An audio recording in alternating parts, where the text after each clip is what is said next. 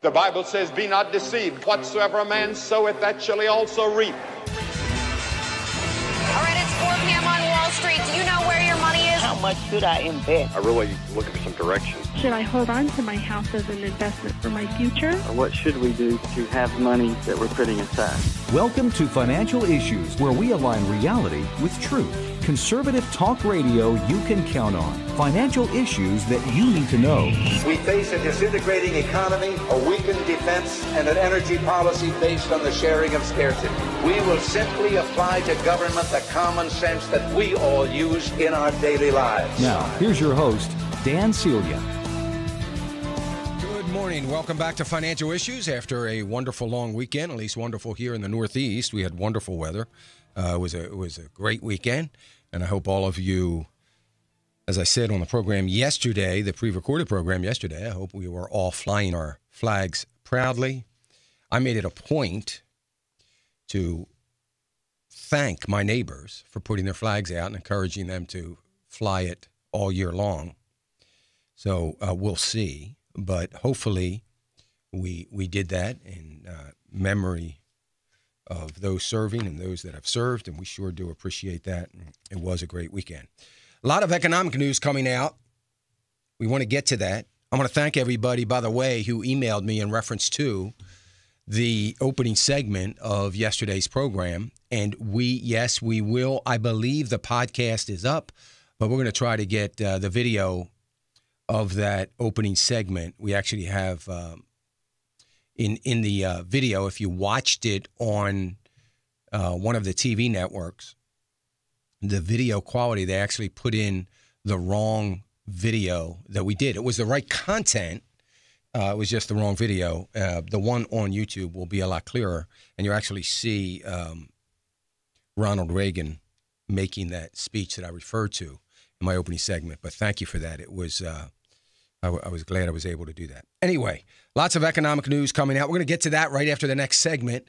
Right after this segment, we're going to get to the economic news, what we can expect, what we've already gotten so far this morning, how that's looking, what that's all about. I'm going to read between the lines on the numbers just to give you some accurate input as to what the durable good numbers truly looks like. So we are going to do that at the next segment. Right now, we have a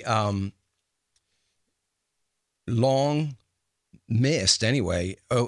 Well, she wasn't. I won't say she was AWOL. She was busy traveling and vacationing, I guess. I'm not certain, but we sure have missed Sandy Rios in the morning. She is Director of Governor Affairs for American Family Association, and we sure appreciate her, and she's back. As a matter of fact, folks, we're going to start having Sandy. We used to have her on Mondays. We're going to start having her on Tuesdays. That'll avoid any of the 3-day weekends and some other things. It makes it easier for all of us. So welcome, Sandy. Glad you're back. Good morning, Dan. It's good to be back. I was I was up in Canada where things cost about 3 times as much as they do here. You know that place? Yeah, I do. Anyway, my rest was diapering, bathing, feeding, reading to, and playing with 3 little grandchildren. It doesn't get any better than that. It doesn't. 5, 2, and 7 months. So I can't. That's awesome. Anyway, I came back to rest. My daughter is temporarily moved in with us, and she has 4 children, all under the age of 4 and a half. 4 and a half's the oldest. So how's that going, Dan? I'm starting to look forward to traveling a little bit, which it's great having them, but you can imagine it is a change for 2 empty nesters. It is definitely changed. One quick story. My grandson Moses is 5. And he actually prays some very fine prayers. I'm very proud. His dad's a pastor. And so one night we were praying with him, and he said, Dear Jesus, and he prays a lot of, forgive us for our sins, a lot of really solid biblical things. And then he said, and Lord, thank you so much for making us aliens. And I'm thinking, well, he must have heard a sermon on the King James Version, we were once aliens. And I was pretty impressed, Then he went on to say, because space is all that matters. So I thought, we're gonna have to do a little. He's into Star Wars and all of these, right. because space is all that matters.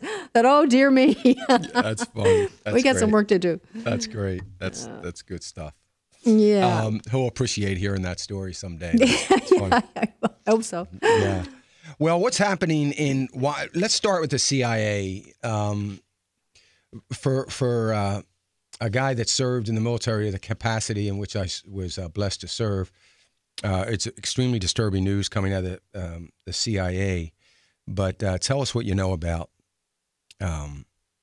what the events of the day and the week are going to look like there. Yeah, well, the president, of course, made a surprise visit to Afghanistan. I think that no one is confused about why. He is really in a firestorm over the treatment of veterans in the VA hospitals. And we already know about all of the social engineering that he's doing in the military. I mean, he is very passionate about gay rights, transgender rights, cross-dressing rights. He is just very adamant about that, and yet he shows very little regard, really, to just men and women who serve, and that's their main focus. It's just been a hotbed of social engineering. And then, of course, now we know our men and women are being neglected in terms of they're dying because they're not getting proper medical care. So the president is now on a campaign, I think, to rehabilitate his image. And so he flew to Afghanistan. And now here's the ironic thing. In the process of doing that, the White House staff sent out a list of people meeting with the president, and in it they included the name of the CIA chief in Afghanistan, his real name. He's an undercover CIA operative, Dan. He's the highest-ranking one in Kabul, and they revealed his name to thousands of media, including foreign media. 6,000. The email went to over 6,000. That's amazing. And anyway, then they tried to pull it back. They sent out a list that did not have his name on it, but it's too late. Right. And so I don't know what's going to happen. I guess we just have to wait to see if they think they're going to have to recall him. But it's just, it reminds me, recall, if you will, that this same White House, after SEAL Team 6, Navy SEAL Team 6 went in and raided and killed Osama bin Laden, it was the White House who revealed where the Navy SEAL Team 6 lived with their families in Florida. They actually made that public. So it's just one really national security disaster after another. Interestingly, too, Karzai refused to meet with Obama when he was in Afghanistan. So he's going to, an election is coming up soon, so Karzai will be out. Maybe Karzai's just trying to save his own life because, any probably perception that he is buddying up to the American administration with the Taliban, they'll be left in charge once we pull out. There's no question about it. Yeah. So that's probably what's happening there. Another story. Speaking of elections, go ahead. Yeah, I was going to talk about elections. I know while I was in Canada that, all the talk was that the Tea Party did so poorly last week with Mitch McConnell trouncing Matt Bevin in Kentucky and a couple of other races. But Dan, on the Mitch McConnell Matt Bevin race, just so people know, I already knew that Matt was in trouble for other reasons, and so people had backed away from him. I'm not saying they should have, but I'm saying that somebody was able to muddy his reputation enough that the support of him really waned, and he got very little money from the Tea Party. So that really wasn't. I don't think that you can make any proclamations about the health of the Tea Party based on that race. Yet people did. And tomorrow, of course, is a big runoff in Texas. It's not a runoff, but it's a primary in Texas. And the Tea Party has all kinds of candidates that they expect to win. One of them is the lieutenant governor candidate. They're challenging David Dewhurst, who is the longtime lieutenant governor in Texas. And you may remember his name because he is the candidate that Ted Cruz beat out in the Republican primary for Senate. Dewhurst is a longtime operative in the Republican Party, but he is more aligned with establishment than real strong conservatives. So it looks like Senator Dan Patrick may be the victor in that. We don't know, but that's what it looks like today. Yeah. And then there are several other races there. So the Tea Party is going to be really flexing its muscles tomorrow in Texas. So, Well, then we have elections in Europe that are, there was an article this morning, I don't know if you saw it, in reference to our allies in Europe concerned about President Obama's timidity as the headline is. I've been concerned about his timidity, and that's putting it kindly, over Kerry and Obama. But it looks like our allies are jumping on that as well. Now, I don't think they have a whole lot of room to speak when it comes to Russia and the Ukraine, but nevertheless, there's some concern about that, which goes to, of course, the credibility, the might, the strength of the United States of America as well. So it'll be interesting. We have elections coming up, and how that's going to shape up. Yeah, well, what's happening right now in the world is unpredictable, tumultuous, almost everywhere. And France and England, what was the other country? Denmark. The anti-immigration move is so powerful. In fact, Britain just had a real upset. And the EU-UK Independence Party, led by a guy named Nigel Farage, scored huge gains. And his party, as I understand it, now, Dana, I'm not an expert on this. I'm just gathering bits of information myself now.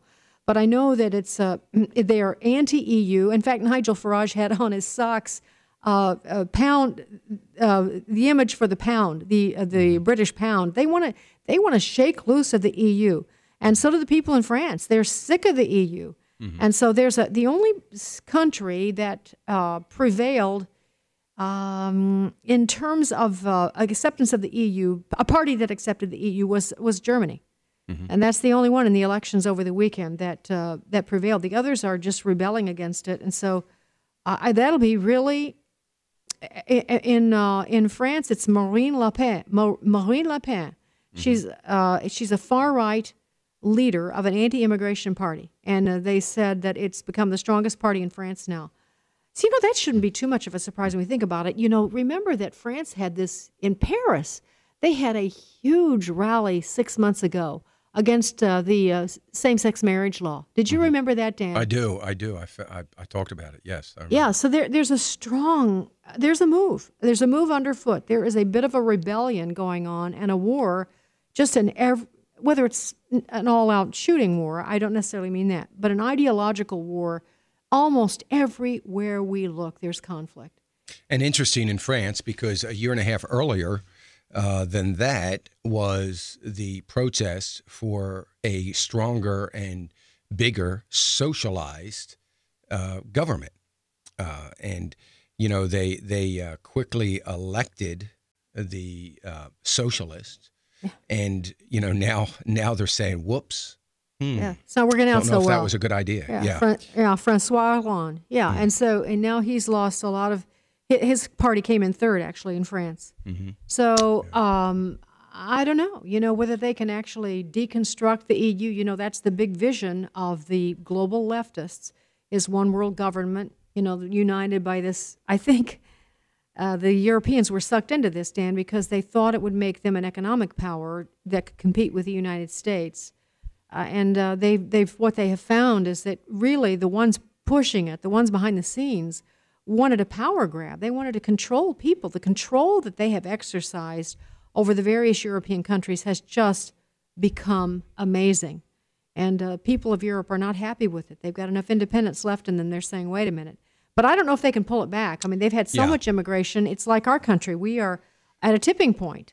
Well, they're not going to. Europe's never going to pull it back, in my opinion, because when you have such a large amount of the voting bloc, dependent upon the government, that dramatically impacts. I know they want to see them, get out of the European Union.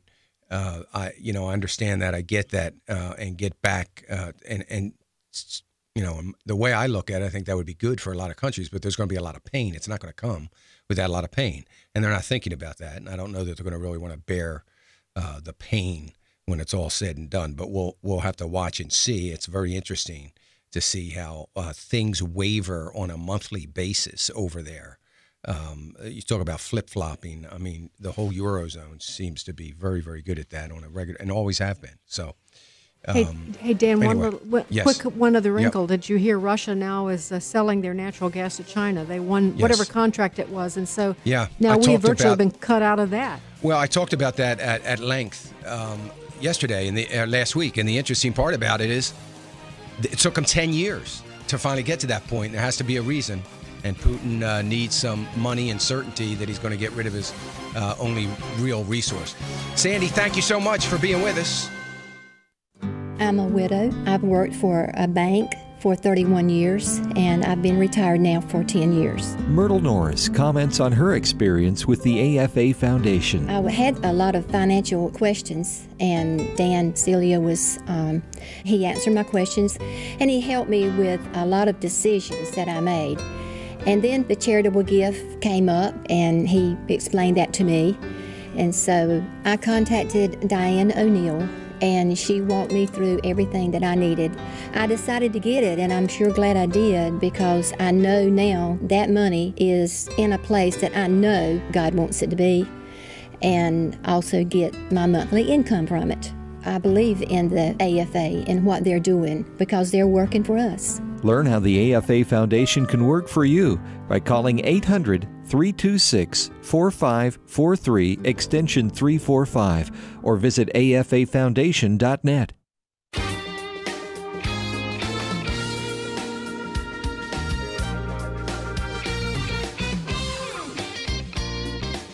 Welcome back, American Family Radio Network, Financial Issues. I'm Dan Celia. Of course, we just had Sandy Rios. Sandy Rios in the morning. Sandy, of course, is Director of Governmental Affairs out of Washington, D.C. for American Family Association, and we appreciate Sandy coming on the program and giving us some insights and updates. And she is here on Tuesdays, the first segment on Tuesdays, right after her program, Sandy Rios in the morning. You hear her the hour before my program. So I didn't have time to kind of close that segment out because we ran it right up against the break. And, of course, I say this all the time. It doesn't mean much to you guys, but all of my breaks are hard breaks. I cannot move them or change them because we have so many, we have other networks plus TV networks picking up the program. And they got to be on, everybody's got to be breaking at the exact same time and have that programmed in. So, unfortunately, the downside to that is I don't have some of the flexibility that I had years ago, which was so nice, particularly when you're doing an interview. So anyway, apologize for that, and that's why I didn't get to finish that. Anyway, we got durable good numbers came out this morning, and it's the markets like the durable good numbers this morning when they came out. They were up. They were expecting a minus 0.8%. They got durable good orders up 0.8%. Now, when you factor in, take out transportation, that would be airliners and those kinds of things, big defense project kinds of things that are big ticketed items. When you take that out, durable good orders was a negative of about 1.8%. But what they are saying to have a headline number, the theory being the headline number was expected to be negative. So when the headline number is in any kind of positive territory, frankly, zero probably would have been okay for the markets because we had an unusually high durable good numbers last month. So, the markets feel pretty good about this. The two things I don't like is business investment fell 1.2%. The markets don't seem to be concerned about that. I'm extremely concerned about that. I believe, just me, I believe it's one of the most important numbers inside durable goods. So what we need to see is business investment increasing. Now, business investment it doesn't mean businesses investing. It means businesses doing things like hiring people, doing things like buying new hardware, software for their computer systems or whatever, adding new robotics into their manufacturing, maybe adding new equipment onto their line, those kinds of things, maybe needing to build an addition to expand their manufacturing, maybe building an addition for warehousing or trucking or whatever it is. All of those things are considered business investments. Now, we know business investment has stunk for a long time. It's been one of my biggest issues. One of the biggest reasons for that, well, we know that the Federal Reserve has $2.8 trillion, $2.7 trillion in reserves. Federal Reserve in reserves. They got $2.8 trillion sitting around doing nothing. Doing nothing. $2.8 trillion. Oh, it's earning them a little bit of interest. It's doing nothing. And I want to ask everybody out there, how many people have you heard talk about that? Have you heard all the conservative media talking about it? Have you heard the financial networks talking about the fact that there's $2.7 trillion sitting around doing nothing? Have you heard anybody? Who have you heard talking about it other than I talked about it last week when the numbers came out? Do you understand how critically concerning that is and should be? I'm sure it is to the Fed. It means that business investment is critically down. Business investors and businesses are not borrowing money. Individuals are not borrowing money. Small businesses not borrowing money. There is no reason for the banking system to tap on the Federal Reserve's window of lending and say, we need a couple $1 billion out of that $2.7 trillion. And they get it, of course, if they ask for it. And if they're not going to ask for it, obviously, unless they need it, and they don't need it unless lenders or unless borrowers are coming. Does that concern anybody? Is that a red flag about the future of the economy to anybody? I don't know. It would appear not. It is to me. But nevertheless, we've got the major indices slightly in positive territory for the year. Think about these markets, folks.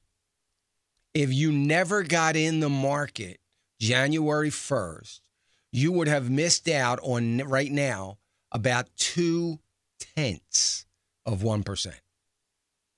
For all the ups and downs and sideways and volatility that we've had, the markets haven't moved much. So that is what is happening in durable good numbers that came out. Now, at 9 o'clock Eastern time, it's already 9 o'clock Eastern time. So this number should be out. I didn't even pick it up. But their Case-Shiller home prices, and let me just see if I can check it out. They came out at 9 o'clock.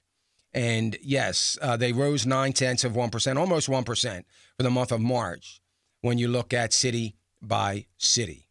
So they're up slightly. That's good news. If you're buying a home, I think it is. I would suspect we're going to see a pullback on that since housing is slowing. The biggest gains were showed in Las Vegas at about 21%. That's the biggest gain nationally since the peak of the crisis.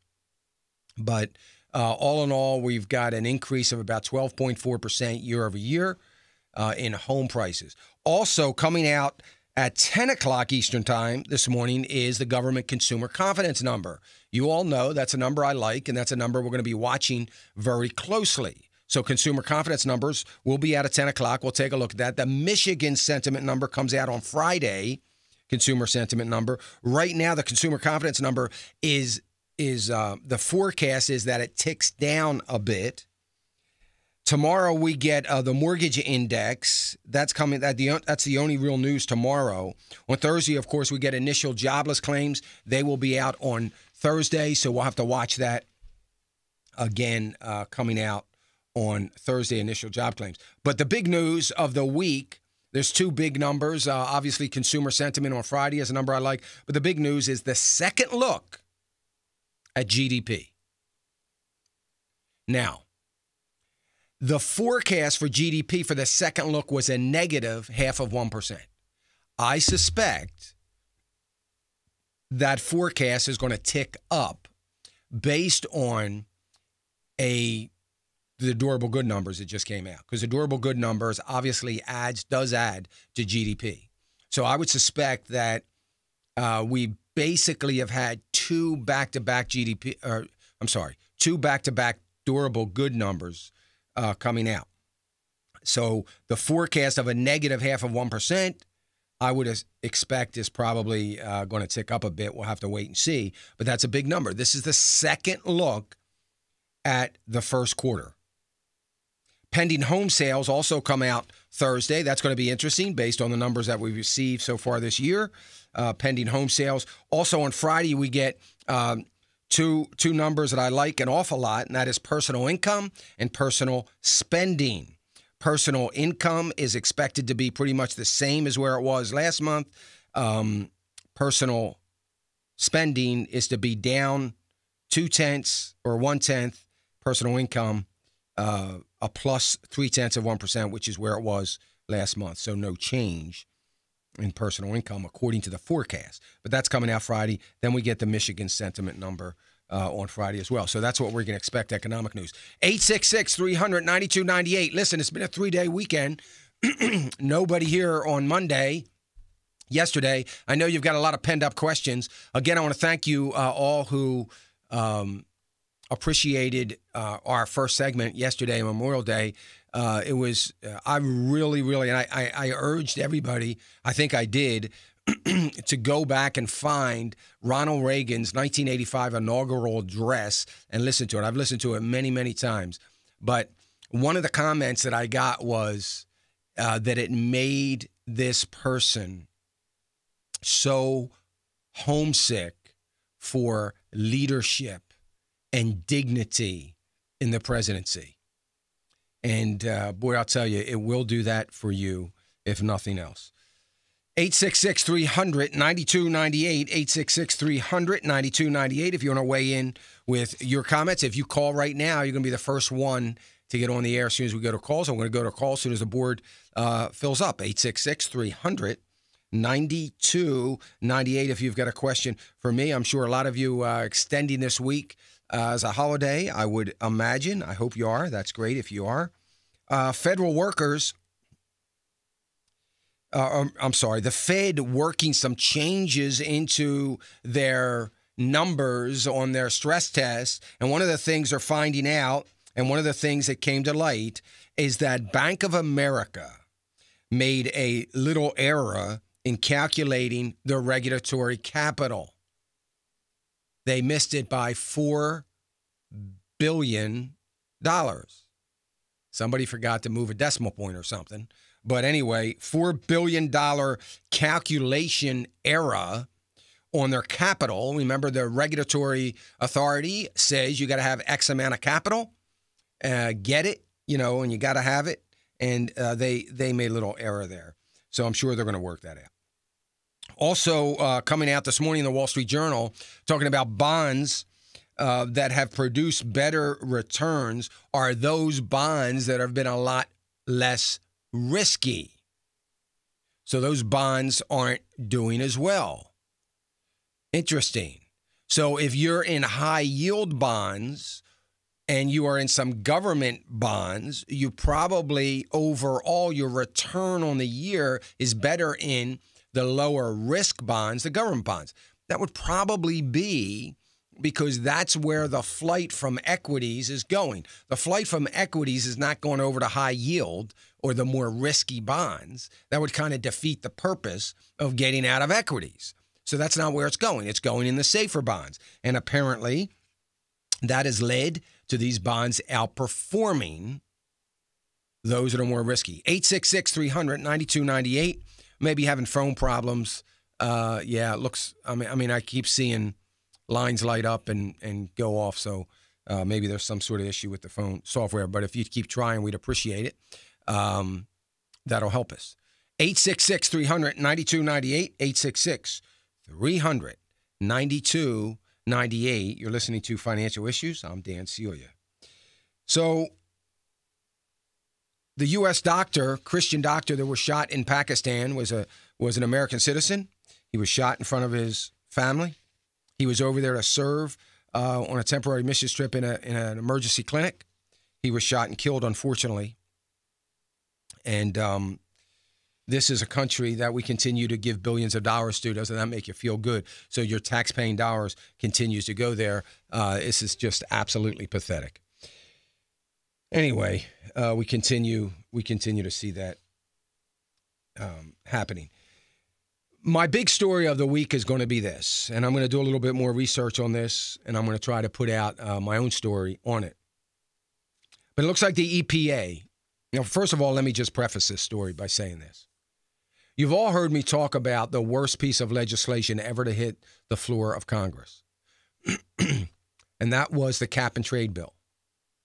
And you've heard me say over and over again, and without a doubt, it's the worst piece of legislation. It was nothing more than an incredible power grab and social control to the likes of which is going to make Obamacare seem like kids' play.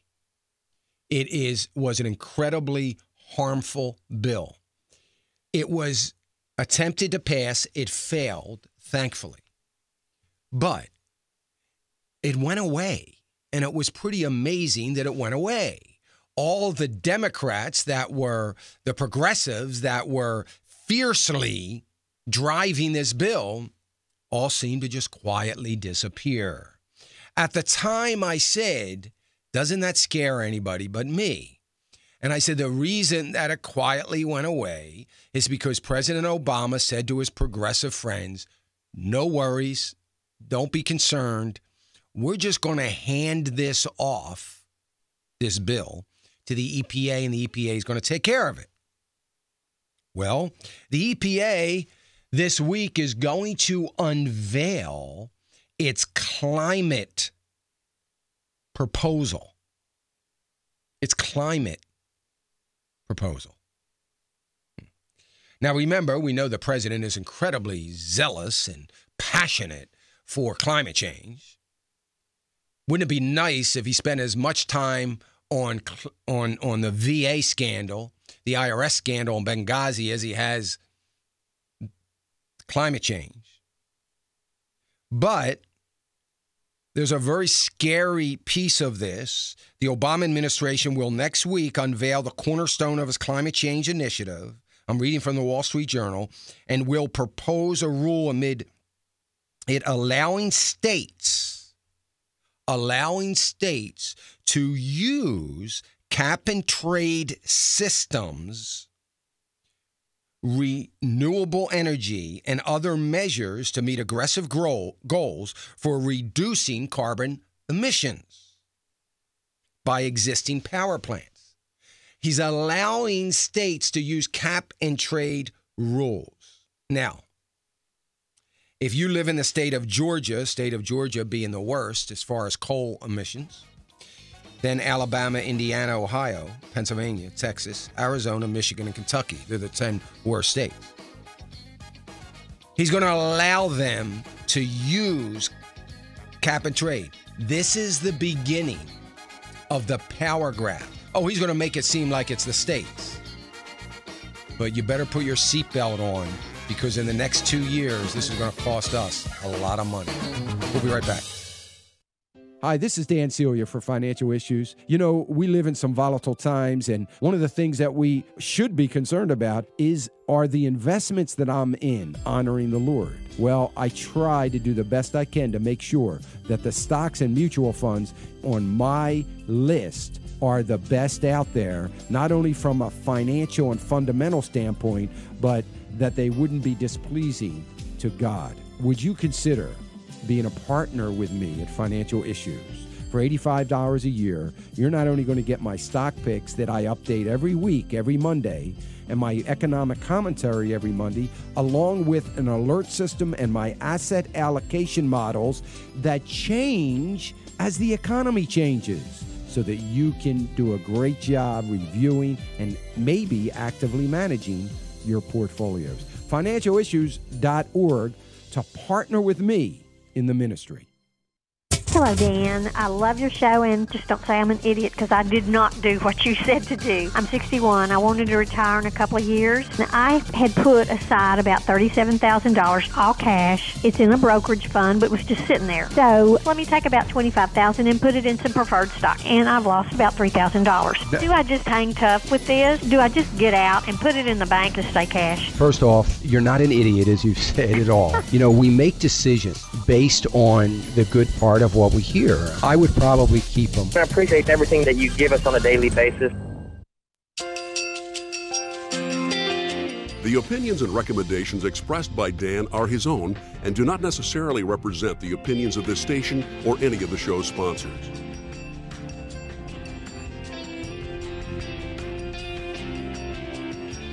Welcome back. Financial Issues, 866-300-9298. Oil is still above 104. It's 104.15 right now. It's interesting because there's a recent report out, again, I saw in the Wall Street Journal this morning talking about gasoline prices have peaked. And we're going to start seeing them come down. And that's going to be good for the economy. Well, guess what? Cap and trade being put in by the EPA is going to dramatically. Now, I don't know about where you live. I live in the state of Pennsylvania, in the eastern part, outside of Philadelphia. And I got notice that our electric fees are going up. Now, I paid the highest electric bill I ever paid, ever dreamed. Didn't even know it was possible I could pay that much for an electric bill last, I don't know when it was, February, or I don't know if it was January, February. And now, that includes natural gas that's in the same bill. But nonetheless, it's very high. Now they're talking about our electric prices going up. And this is going to continue behind this idea of capping, emissions. So what they're going to do is you're going to start seeing carbons being traded. So Southern Power in Georgia, who they produce 21.8 metric tons of carbon emissions because they have a huge piece of coal that they're still using. Well, if the limits are set by the EPA of 19 billion for the state of Georgia, then the state of Georgia now is going to be allowed through this cap and trade system to be able to buy some carbon emissions from the state of Mississippi, who's a lot lower. So if the state of Mississippi has any extra carbon emissions, they can sell it. Key word here is sell it to Georgia. Georgia can buy it so that they can have some room since they're producing 21.8 tons. It's also going to force states, this is the whole idea. No, it's not. It's some of the idea. They're going to force states to start thinking about green energy, of course, start thinking about the obviously the conversion to natural gas, which has a lot less carbon emissions. So they're going to start seeing those conversions from coal. Again, this is all putting the coal industry out of business here in the United States. And that's what we're going to start seeing. So now there is going to be a whole new source of trade in carbon emissions. But more importantly, it's going to allow the federal government to first control the states and what the states are doing. It's going to give them enormous power over the states, and it's going to eventually lead to power over the citizens of a particular state, because it is going to trickle down into the guy that's got a three-man bakery shop that has to use an enormous amount of carbon emissions in order to bake bread or cakes or whatever it is they bake. And it's going to trickle down to that guy. Only that guy's not going to have the money to buy some carbon emissions from somebody else, and they'll be out of business. It is going to give, this is why I said way back when, it is the biggest power grab in social control. They'll be able to control, hey, sorry, can't heat that much. I know it's cold this winter, but you got to crank it down and, buy a sweater. I don't know what to tell you, but you can't have your heat that high. I mean, it's going to literally give an enormous amount of control over the American people. And we're just starting to see the beginning of it. So when I was on a talk show in Phoenix, I remember it very well, when the cap and trade bill was denied, was shot down. I said it's going to be a nightmare because it isn't going to go away unless this president gets out of office before they start implementing, but it's handed off to the EPA, and it's going to be a huge problem. And these guys were calling me conspiracy theorist and all that kind of stuff. But, I ended the conversation with it was two of them, two guys that were interviewing me. I ended the conversation with them is, here's the problem with all your listeners. I'm afraid they might think you're right. But I'm just saying to all your listeners, you're dead wrong and I'm right. And that's how we ended it. And I ought to call them and see if they want to interview me again. in light of this information. But it's not going away, and it's going to be a huge problem. If we think Obamacare was an issue for a power grab and more social control, we haven't seen anything compared to the likes of cap and trade. 866-300-9298. Let me go to Nick. Nick's calling us from Illinois. Hey, Nick. Hey, Dan. It's an honor to talk to you. Thank you. I wanted to thank you for your ministry. I try to listen every day. Well, thank you, Nick. I just had a couple questions, actually. I was underemployed for a long time, and I racked up a lot of credit card debt. I was working 2 jobs, but still using the credit card to supplement. And I've tried to use some of your advice and contacted the credit card companies, but none of them are willing to lower the interest rate. Mm-hmm. And I didn't know where I should proceed from there.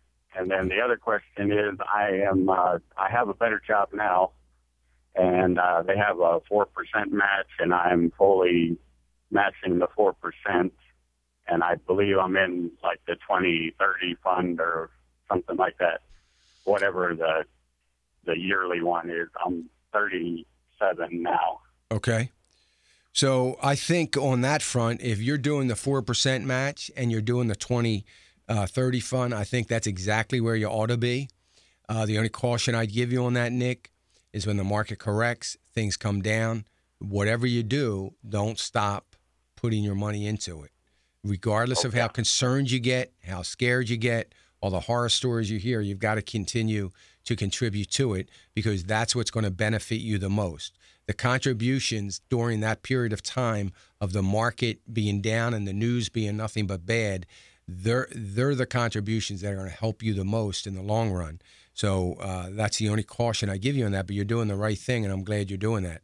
As far as the credit card thing goes, it's very disappointing, and I suspect that you weren't behind much on your payments.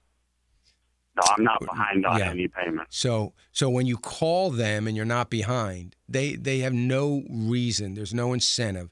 And by the way, I'm not suggesting you get behind or anything like that. But I'm just saying it's just so aggravating to me, these credit card companies, because they're going to squeeze you for every drop of interest. And they do this over and over again. People call, say, look, I'm barely making it. I need some help.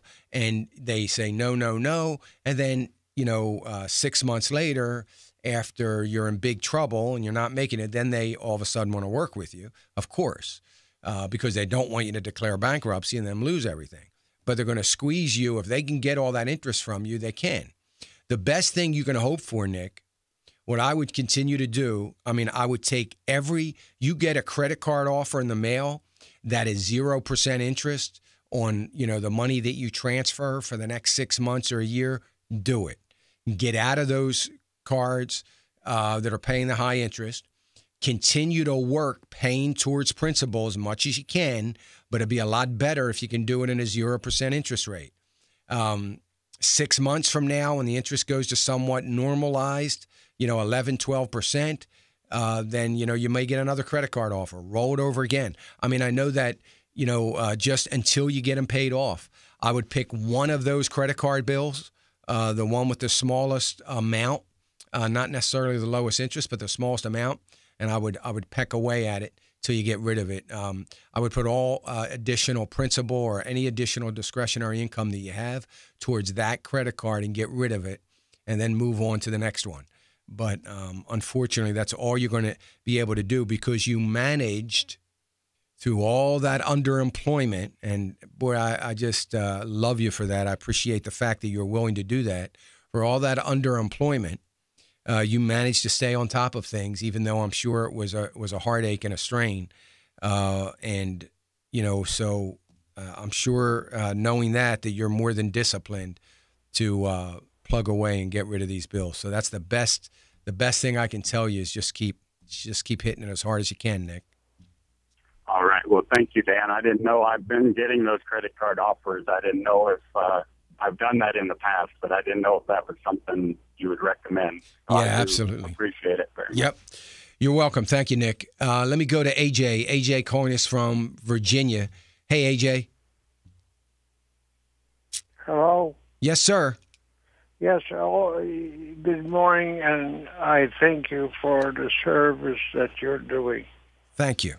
I just want to know, what is your Timothy Fund? I hear you refer to it often, and where can I buy it?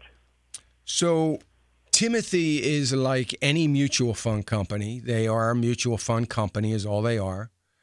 And but they're biblically responsible. So they don't put any companies that are participating in abortion, pornography, embryonic stem cell research, all those things that would be offensive to God. They're not participating in those companies. They have 12 different mutual funds, and the way you can find out about them is you can call them. I'll give you the number as soon as I can find it. I'll give you the number, and you can call them, and they can help you get started if that's something that you want to do. Okay. The stock exchange. Pardon me, I missed that, AJ. Is it traded on the stock market? Yes, it's just like all mutual funds. That you can buy them through your broker or whatever else you might have. But yeah, they're registered mutual funds. Okay. So they have a symbol, and you can trade them. I'm familiar with Vanguard. Would they know about it? If you have a Vanguard brokerage account, then certainly they know about it and would be happy to put those funds in your account. If you have a Vanguard a Vanguard mutual fund, and you want to add these mutual funds, you probably can't do that. It depends on the Vanguard account that you have. But I have a brokerage. Oh, you have a brokerage, yeah. So absolutely, they can do it. They can do it. Okay. Yep. And I'll give you the Vanguard. I'll give you the Timothy phone number anyway.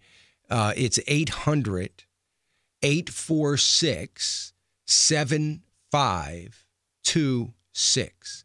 That's 800-846-7526. And you can call Timothy if Vanguard can't help you. Thank you, AJ. I appreciate the call. I appreciate you listening. Let me go to Debbie. By the way, 866-300-9298. That's our call-in line. If you got a question or comment, you want to know a little bit of something that you've heard about the economy, give us a call, 866-300-9298. Let me go to Debbie in Ohio. Hi, Debbie. Good morning. Good morning. Thanks for taking my call. Sure. I've heard you recommend transferring from traditional IRAs and 401ks to Roth. My husband and I are 55 and 54, respectively, and just wonder what the benefit of doing that is. Well, the benefit of it is, the downside is, of course, paying the taxes. Right. And it may be too much to do that with. So maybe you do just some of it. The benefit of it is that money grows tax-free forever. There's never going to be any taxes on that money. You can hand it down into your estate without any taxes due on it. So you don't have to worry about getting it out of the traditional IRA before it gets to your kids. So that's the other huge benefit of it. So it's all the real benefit is around the tax-free status that you maintain. You can make contributions at any age. You never have to take a withdrawal. The traditional IRA at 70 and a half, you've got to take at least a minimum distribution. The Roth IRA, you don't ever have to do that. You don't ever have to take a distribution for as long as you live. And so there's a lot more benefits to it.